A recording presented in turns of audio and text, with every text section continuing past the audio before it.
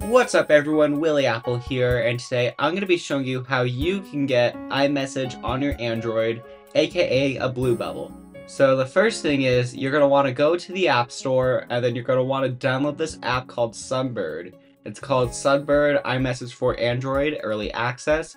It may not be early access by the time you watch this video, but just know that this is how you can get iMessage on your Android. Now the next thing is, once the app is downloaded, you're going to want to open it up, press get started, and then create an account. And then you're going to want to allow notifications, and then all Sunburn sounds, allow access to contacts. And the next thing you're going to see here is you're going to want to connect to iMessage. And then it's going to say here that you need an Apple ID that has been active on an iPhone, iPad, or Mac for 2 weeks. And if you don't have that, all you gotta do is click on this right here. And it's going to ask you to create an Apple ID.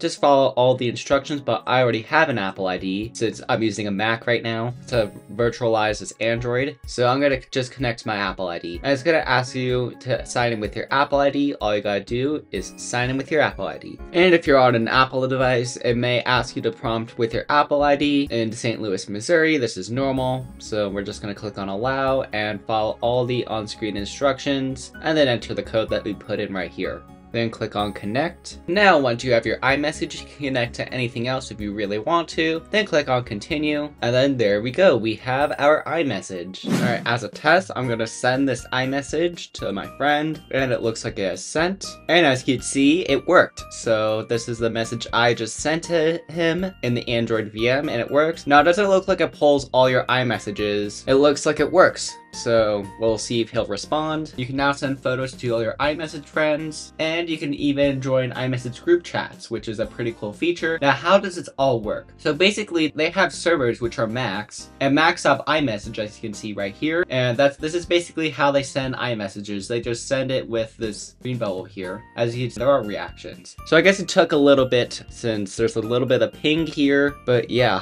It works, as you can see here. There it is right here. He responded, and it works just fine. And you can even send reactions and everything. You just can't unsend and edit, it looks like, as of right now, but it may be an update in the future. I believe this was in development before iOS 16 was out. Now, thanks for watching. Comment, like, subscribe, share it with your friends, and I'll see you in my next video. Bye!